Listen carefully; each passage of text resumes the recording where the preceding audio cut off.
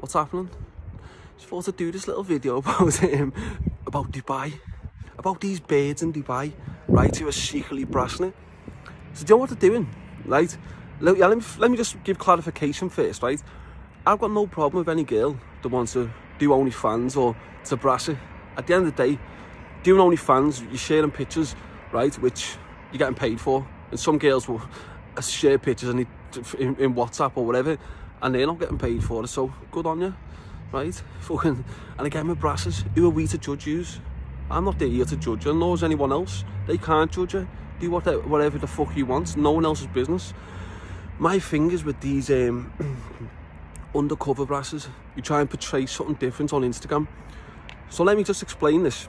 So last week, some girl, I won't say her name, unless she wants to start getting cheeky after this video, and then I'll just fucking expose her. But as I said, I don't really expose people unless you want to start getting cheeky. But anyway, so what's happened is with this one now, with this Dubai, these Dubai brasses, so I works with them.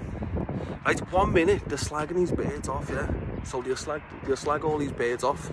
So say about these other brasses, go, oh, these brasses are disgusting and all that. These brasses are disgusting. These OnlyFans girls are disgusting. But in reality, they're doing it themselves. This is the mad thing. They're actually doing it themselves, right? They're brassing it themselves, and you think, hang on, how hypocritical are you? But I've just been distracted there by fucking me mate.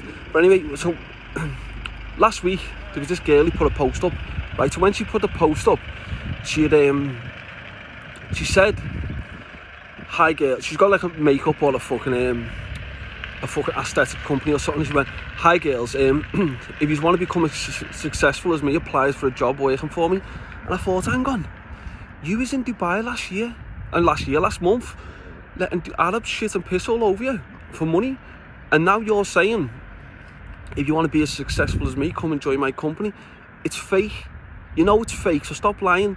Right, you got your money off letting the Arabs shit and piss on you. That's the truth. You didn't get the dough for your company. The truth is the girls won't become successful as you because you're fucking letting Arabs shit and piss all over you, right? What these Arabs do, right? I'll give you some facts here. They turn around and go, oh, get these dirty white English ladies over with fucking shit and piss all over them. And that's what happens, right? Right, and then these white English brasses, right, will come over, and for payment, they'll fucking get shit and pissed on by a load of fucking Arabs. That is the truth of what happens. And they specifically ask for white birds, right? But then what the girl would do then is she'll put something on Instagram going, like on a yacht the following day, after she's had a bath after being covered in shit and piss, and she put, living my best life. I put on Instagram, and you're thinking, nah, I love you. You're definitely not. You were getting shit and pissed on by 10 Arabs last week, right? But people might, because I've just impersonated the Arab, which was terrible impersonation, but people might start calling the race card with that, but I'm not racist. But the thing is, I think everyone knows anyway, but the thing is, now, someone's probably going to call me racist again for what I'm now going to say. The thing is, I don't know why Arabs don't get the other Arab women in Dubai to do it, because they've got a little bit more class about them than the white prostitutes that go over to Dubai. And that's the truth. These Arab women, right, will not let fucking people shit and piss on them, right?